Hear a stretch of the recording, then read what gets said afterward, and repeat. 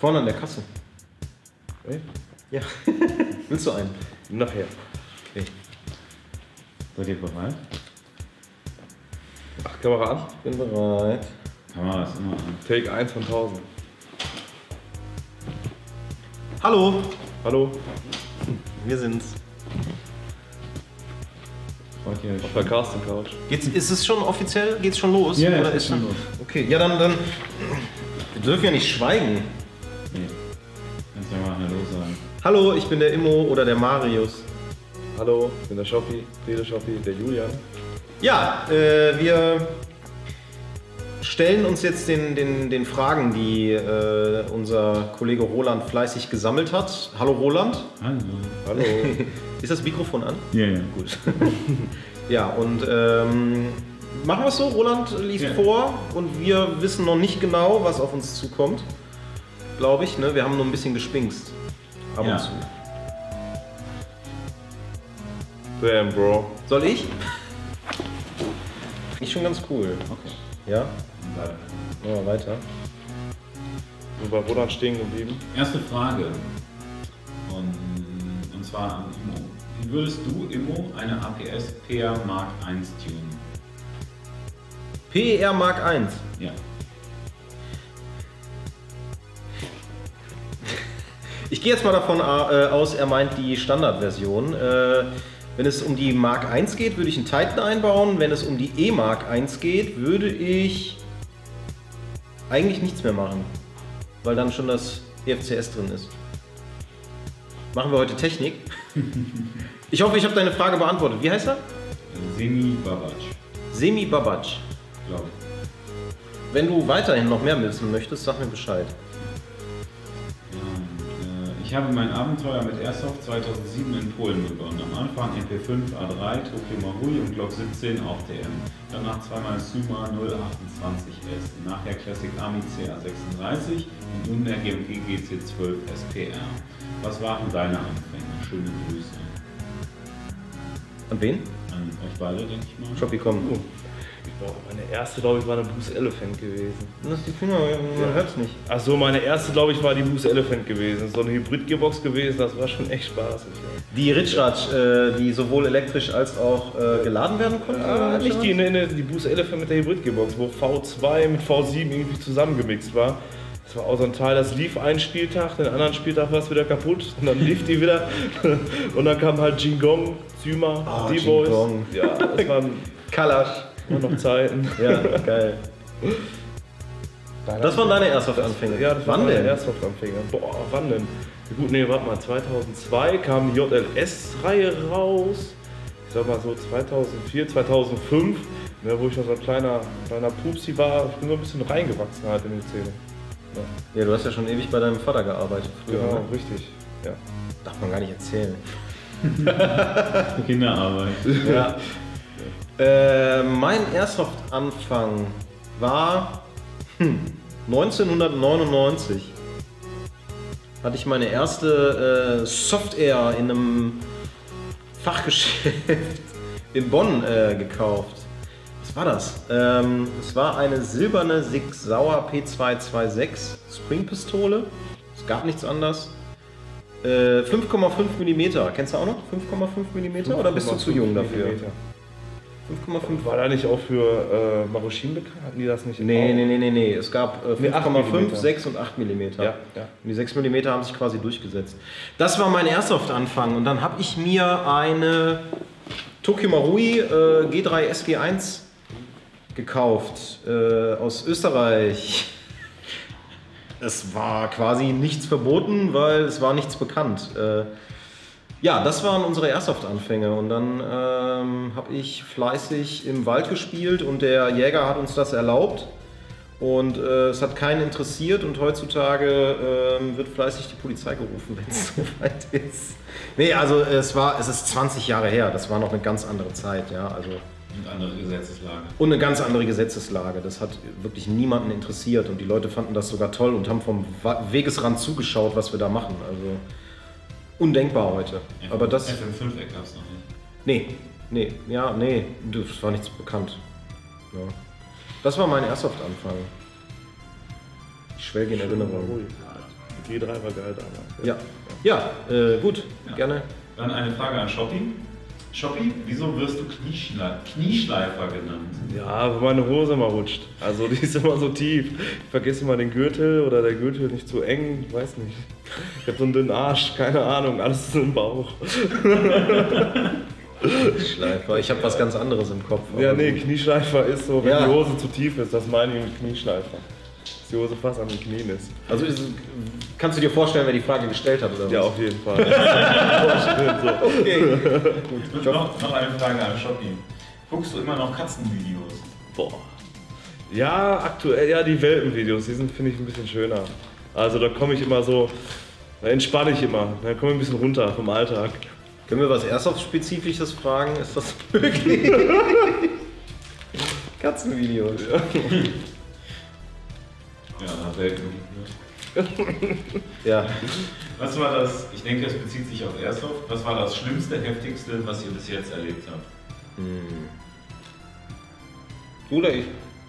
Was wir selber erlebt haben oder was einen erlebt ist, wo ich dabei Ich würde war? sagen, lass uns sagen, was wir selber erlebt Ja, haben. wo Oder du was, dabei wo wir warst. dabei waren oder so. Aber jetzt keine Erzählung von der Tante, ihrem Bruder. Ja, oder okay. dem Typen, wo der Knochen rausgeguckt hat in Frankreich und Oder so Scheiß. außer Biersoße. Also das Schlimmste, was du erlebt hast, waren die Toiletten auf der Bierzone. Achso, nee, auf gar keinen Fall. Die waren auch schlimm. Aber ist ja besser geworden auf jeden Fall. Das Schlimmste, was ich je erlebt habe. Ja, wie alt war ich da? 14, 15 ungefähr. Da waren wir auch auf dem Spiel. Da haben wir es früher noch nicht so gehabt mit der Gitterschutzmaske. Was ich da sehr schlimm fand, da habe ich irgendwie aus 4 oder 5 Meter mit 2,2 oder 2,3 Joule einen auf die Nase bekommen. Also da kam auch sofort die Tränen und ich dachte, die Nase wäre gebrochen. Ey. Das war, glaube ich, das Schlimmste so. Ich könnte sofort eigentlich drei Sachen nennen. Also zweimal Zahn raus, sogar einmal eine 05er bei mir und Deine Zähne? ja,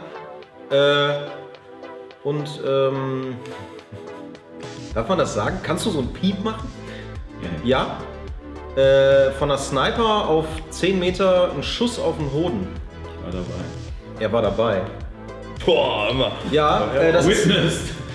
ich bin zu Boden gegangen. Ich weiß sogar, wer geschossen hat. Herzliche Grüße an Kuhn. Ich bin zu Boden gegangen und mir war kurz schwarz vor Augen. Das hat echt gezwiebelt. Schön auf. Ne? Das war so eigentlich das Schmerzhafteste, was ich jemals erlebt habe. Ansonsten war eigentlich alles andere Kinkerlitzchen. Aber der ist noch dran, ja? Sonst hätte ich jetzt keine Tochter. Okay. Lohnt sich das Inferno MTW-Kit für meine Crytek PDW und die Meinung zum Inferno-Kit?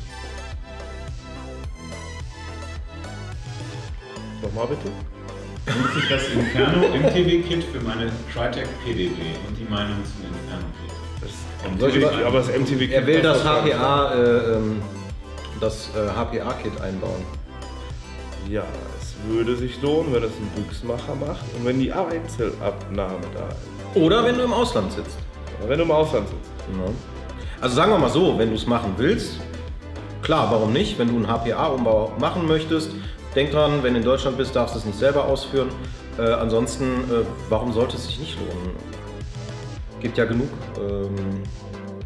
bestätigte Gründe, warum man das umbauen könnte. Und wenn du das HPA-Kit nicht einbauen willst, weil du in Deutschland bist und diese Umgänge nicht machen willst, dann bau dir einfach das Aster ein. Damit bist du auch eigentlich sehr zufrieden. Oder du kaufst dir eine MTW Inferno 10 Zoll. Ja. Lohnt sich eigentlich am meisten. Ja, macht Sinn. Stimmt, du hast ja auch eine. Ja, Bitte. Der Streit, ja. das ist ein geiles Teil. Hab mir letzte Woche bei euch für mein erstes Spiel eine CM16 Raider geholt. Funktioniert super. Jetzt wäre meine Frage, was für eine AEP könnt ihr empfehlen bis 0,5 Joule? CM127, das Schöne ist bei denen, dafür gibt es ein Passbaumholster und die langen Magazine kannst du dafür verwenden. Ich finde die 125 schön. Technisch sind die beiden gleich. Und die 125er hat aber nur kleine Magazine, aber ja, man muss ja nicht immer rumsprayen. Ich finde die 125er am coolsten. Ja? Ja, und da passt auch das Original USP-Holster, deswegen kann man sich auch ein Hartscheinholster kaufen. Also geteilte Meinung, aber System ist dasselbe. Dann, warum seid ihr so attraktiv? Ich gucke viele Katzenvideos. Frag nochmal. Liegt in der Familie, müssen wir meine Geschwister sehen. Und eine ausgewogene Ernährung. Und eine ausgewogene. Ja. Gehen euch häufig Leute auf die Nerven, die eine Airsoft als Schreckschussersatz kaufen wollen? Es geht. Es geht. Es geht. Es ist schlimmer, wenn sie es nicht verstehen wollen, was der Unterschied ist. Ist okay. Also, ich meine, ist okay mit, es geht. Willst du eine Schreckschuss kaufen? Oder eine Airsoft. Oder eine Airsoft? Gute, solide Airsoft für Anfänger. AR. Ja, die GMG-Reihe, die finde ich sehr cool. CM16, SRS, SRL, SRXL. Wenn du ein bisschen mehr investieren willst, die SR30, die SR15 von GMG, kann ich dir auf jeden Fall gut am Herzen legen. Oder natürlich die Amöben. Ne? APS. APS? Ich finde noch, warum nicht? Gute, solide Airsoft sind auch die Kunststoff CM16 Modelle, ja. Aber ich finde anfängermäßig, finde ich es immer besser, wenn man noch ein Federschnellwechselsystem dazu hat. Deswegen würden da meiner Meinung nach ein paar solide APS-Modelle noch in Frage kommen. Kosten auch unter 300 €. Finde ich okay. Und Vollmetall. HPA, ja oder nein? Ja.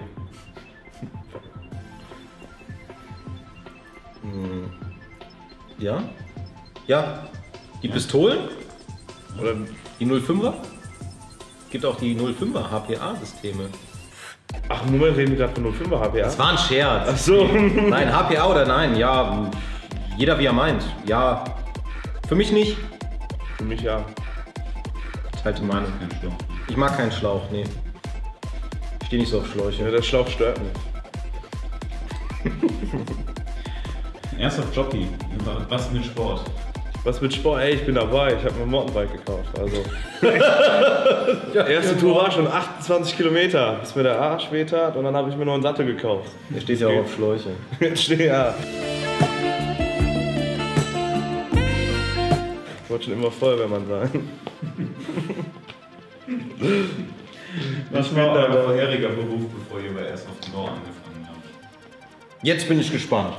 Ich weiß es überhaupt nicht. Bevor wir bei Airsoft to Go angefangen haben, bin ich ja auch Airsoft-Laden. Kronos. Konios. Gonios. Kronos. Und davon? Und davor, ja, Airsoft Company.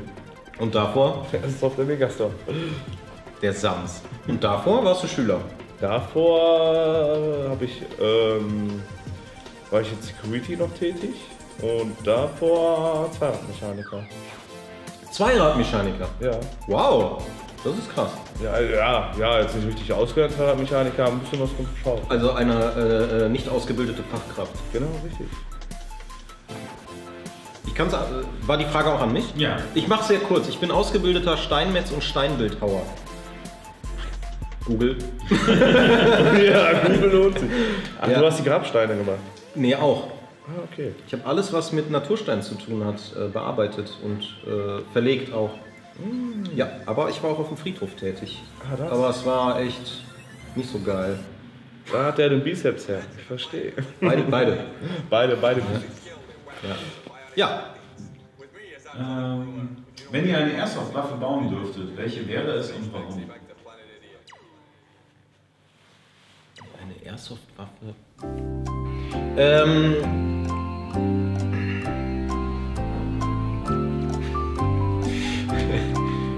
Ich würde, ganz ehrlich. Ich hätte Bock auf die, wie heißt sie? HK, die neue. Die 33? Ja, die 433er, ne? Die HK 433. Geil. Da hätte ich Bock drauf.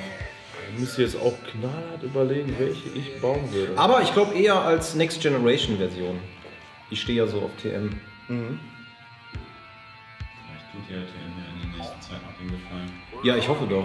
Mit der 416 haben sie es ja auch getan. Ja doch, eine NGRS HK 433. Ich glaube, ich wäre so ein bisschen futuristischer und ich würde bauen. Kennst du Judge Dredd? Nee, aber Judge Dredd. Judge Dredd, genau, den Film. Dredd, okay. Und der hat auch eine richtig geile Pistole, die würde ich bauen. Wie heißt der? Lawgiver. Lawgiver, weißt du, was das heißt? Der Gesetzgeber. Der Gesetzgeber, Dredd. Die würde ich Der bauen, ist denke geil. ich. Ja, Doppelwummer. Ding, ja. Okay, in welchen Airsoft-Teams seid ihr aktiv und was war bisher euer bestes Spielfelderlebnis? Bist du im Team? Ich bin in Team, ja. Bei 99ers. Ein bisschen Speedsoft ab und zu. Aber aktuelle Lage, ich bin mehr auf Woodland ausgesonnen. Ich bin teamlos. Muss ich noch was Traurige Geschichte. Ja, es ist eine sehr. Ja. Nee, Quatsch. Also, wir sind im Guten auseinandergegangen. Schreibt eure Teambewerbung an immo2go@gmail.com. Was war noch die Frage? Was war bisher euer bestes Spielfelderlebnis? Bestes Spielfelderlebnis. Ich weiß nicht, 3 Jahre zurück, Border War, waren wir mit einer kleinen Truppe. Wir waren ein 7-Mann-Aufklärungsteam. Wir haben uns auch dann so die Ausrüstung zurechtgelegt. Und es war schon ziemlich am Ende und wir haben den Auftrag bekommen vom HQ, dass wir waren bei der Taskforce. Ja, die verlieren immer, wissen wir. Und da wurden wir beauftragt, die Gegend zu erkunden. Recht simpel eigentlich. Und wir sind dann gar nicht mal so weit weg vom HQ gewesen und haben dann festgestellt, dass da eine richtig große Meute an, ich weiß gar nicht, Guerillas sind das? Ja. Guerillas. Zu uns gekommen sind, auf uns zugestoßen sind, sogar mit Fahrzeugen. Und das haben wir direkt weitergegeben ans HQ und haben durch unsere Meldungen Schlimmeres verhindert, weil das HQ so schnell reagieren konnte, dass die quasi die Linien dicht gemacht haben. Wir selbst haben nicht lange durchgehalten. Wir waren 7 Leute gegen, ich würde mal behaupten, keine Ahnung, 300. Also wir haben wirklich keine 2 Minuten gemacht, so ist es halt. Aber durch den Funkspruch, den wir abgesetzt haben und wir waren keine 10 Minuten vom HQ entfernt, konnten wir halt, wurde organisiert, dass die Taskforce sich wehren konnte. Also das war ein richtig geiles Erlebnis und es hat richtig Spaß gemacht. Danke an die Shooters, ihr habt ganz toll geleistet. Ja, Kim, du warst auch dabei und es war richtig gut gemacht. Wir haben richtig gut kommuniziert. Es war nicht lang, aber es war ein richtig geiler Zeitpunkt und das fand ich eigentlich so mit eins der geilsten Situationen, die ich hatte. So. Das ist geil. Das ist eine geile Situation. Ich denke mal, das schönste Spielerlebnis war, dass ich in Helsinki in Finnland in der Battle Arena mit dabei war, mit dem Johnny Umarex. Ah, scheiße! Darf ich weggehen? Ich fand das Gelände einfach auch mega cool. Also das Gelände hat mir sehr cool gefallen und auch so das Ganze drumherum war mal echt schön mitzuerleben. Schön. Und dann noch eine Frage von Dennis XX. Er hat 3 Fragen gestellt. Oh, eine XX-Seite? Schlüpfriger Shopi. Ich bin doch gerade auf der Couch.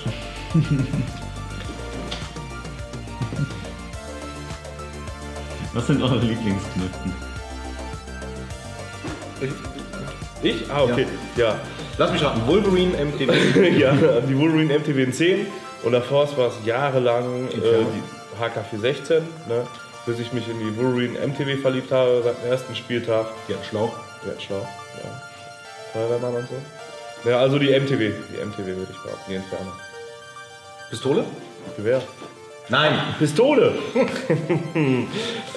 Ja, Pistole auf jeden Fall die High Kappa 4.3, die finde ich mega geil, die ist schön kompakt. Oder halt eine Glock, finde ich auch mega sexy.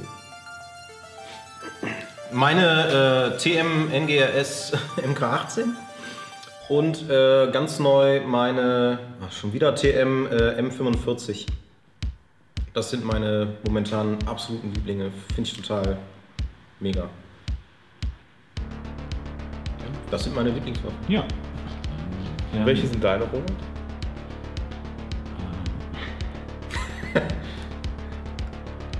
Der neue 1911er von Tokimarui, der pinke.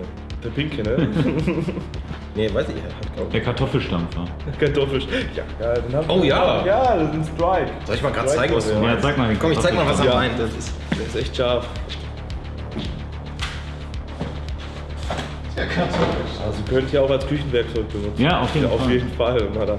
Und wenn du damit jemanden im Nahkampf hittest, dann weißt du auch auf jeden Fall, du hast den gehittet. Also, Ja. Ja! Ist auch 4.3, ne? Ja. Also. Das ist Aber so geil. Magazin. Ja, ich find's echt cool. Es ist mega sexy. Ich glaube, ich würde mir auch kaufen, aber er passt überhaupt nicht zu meinem Loadout. Aber dir ist das ja egal. Stehst du auch auf Schläuche. Ja, das ist der Kartoffelstampfer, so haben wir ihn jetzt getauft. Ja, gut. ja, 1 Kilo Kartoffeln, 2 Eier, halben Liter Milch, Butter, Salz, Pfeffer, Muskatnuss. Dann geht's los. Wunderbares Kartoffelpüree. Ja, ne? Shopi? Ja, ein bisschen mehr. Haben wir noch Fragen? Nein. Keine Fragen mehr. Keine Fragen mehr. Cool. Dann sind wir ja schon durch. Ja. Ja, die Leute können ja, wenn sie noch weitere Fragen haben, nochmal drunter schreiben. Vielleicht haben wir ja dann Lust noch zu beantworten, würde ich sagen. Ne? Und die Glocke drücken. Ach ja, stimmt. Die Abonnieren Glocke und die Glocke drücken. Gut, dass du es sagst. Sonst kommt der Kartoffelstampfer. Ja, hoffentlich haben wir alle Fragen beantwortet. Haben wir. Ja, vernünftig beantwortet. Ja. Okay, dann sind wir mal gespannt aufs Video. Dürfen wir arbeiten? Tschüss. Tschö! Hammer, oder?